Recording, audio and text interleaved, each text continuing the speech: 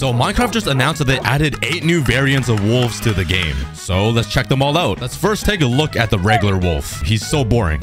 Get off. Well, let's start off with the rusty wolf. Kind of looks like my pan because I never wash it. Next, we got the stripped wolf. This guy actually looks stripped because like it looks like I can see his spine. Oh wait, his name is striped wolf. Oh my god. Anyways, next up is the snowy wolf. This guy is probably good with taxes and monies. Oh, and he just killed a different breed. Yup, sounds about right. Fourth wolf is the aspen wolf. I don't really know what or where this wolf comes from. He's kind of like purpley. But an even cuter wolf is the woods wolf. He just looks like your typical golden retriever, just with a little bit of mud on top of him.